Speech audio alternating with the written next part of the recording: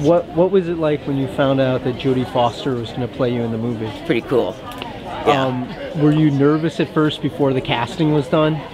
Well, I was wondering who it might be, but we got the best. You've seen the film already. Quite a few times. What was your takeaway? Do you feel like it was very accurate to your life story? I think that it was a great depiction of exactly what went on, and there are a few things that were maybe exaggerated in that. Well, have you seen the movie? Not yet. So it won't matter. But it's a really well done thing.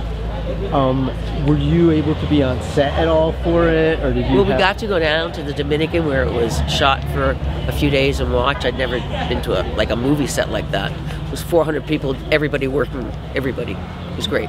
Did you get to spend time with Jodie Foster and like she got to ask you questions? Well, we spent a lot of time before the movie and still spending some time. She's a really great human being. What did she want to know about you that wasn't in the script? Nothing that I can tell you because I didn't know what she wanted, so we just yacked. And she's very observant. Thank you very much. Thank you. Thank you. Wait.